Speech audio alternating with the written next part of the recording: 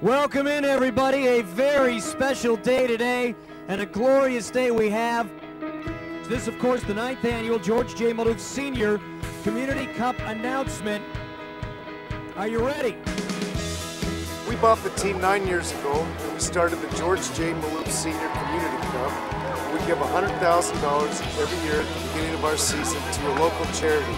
I'm proud to be here today to announce that the recipient of the 9th annual George J. Maloff Senior Community Cup is KBIE Public Television.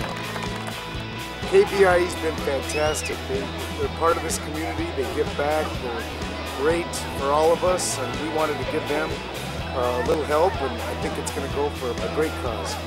This season's donation will help support the KBIE Literacy Initiative.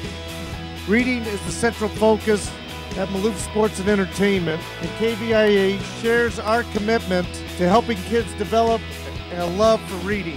They've always been a champion for literacy causes, and that's very dear to us. And we've had some causes in the past for the literacy program, so it's great. No more monkeys jumping on the bed. You need to learn how to read and further yourself in life.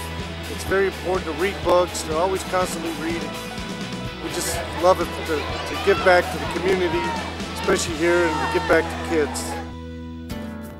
Well, we're honored to be able to receive the George J. Maloff Senior Award, and it gives us some resources so that we can do things like give away free books and promote literacy. Today is a great, exciting time because the Kings have managed to create a carnival atmosphere here at this daycare program, and families from throughout the neighborhood were coming. I saw little kids with their Kings jerseys on coming over to see their heroes and hear about the way that they value literacy. So it's a great way for us to work together.